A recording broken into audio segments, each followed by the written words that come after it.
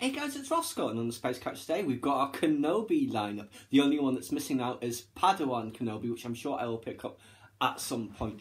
So here we see, this is Kenobi as Attack of the Clones. This, I guess, will be him during the Clone Wars TV series. And then, of course, we see him in A New Hope, and also how he appears very briefly in Star Wars Rebels. So very good to see the three of them together. Let's just bring them closer.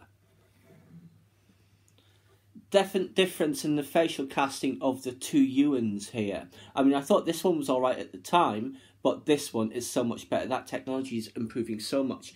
Just see the detailing on the hair is much more advanced in this one than it is in this one, although it's not bad in this one either.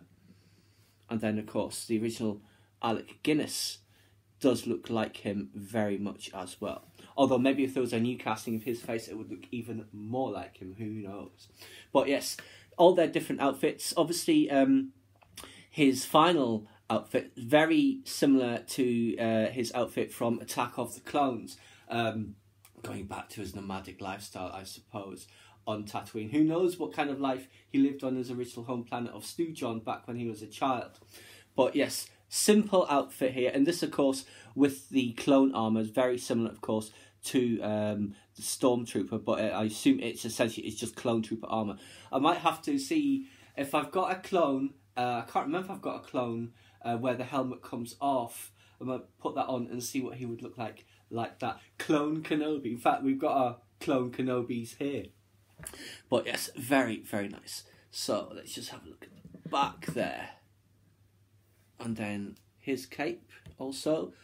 Much more simpler, the belt, than when he was younger, of course. Whereas this is just standard military attire that the middle one is wearing.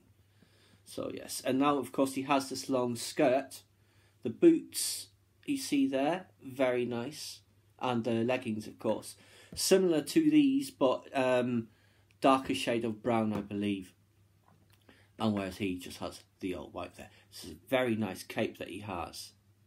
And he has the underskirt as well. Is it the carback? I can never remember what that's called. Whereas he just has the full cape with the underrobes as well. But yes, very good to see the three of them together. And obviously I've got smaller versions of several of them as well. I think I've got a smaller one of this, and I might even have a Padawan, I'm not certain. But yes, very good to see all of these together. Kenobi, Kenobi, Kenobi. Like I say, I wonder if he will turn up in episode 9 as a Force Ghost or a voice. Who knows? We'll just have to wait and see. But there you go, guys. I just thought we'd just have a quick little lineup of my Kenobi figures. Been meaning to do this video since I picked this guy up in Sunderland, but just not had the time. There you go, guys. I hope you enjoyed. Please subscribe to my channel if you enjoyed this content.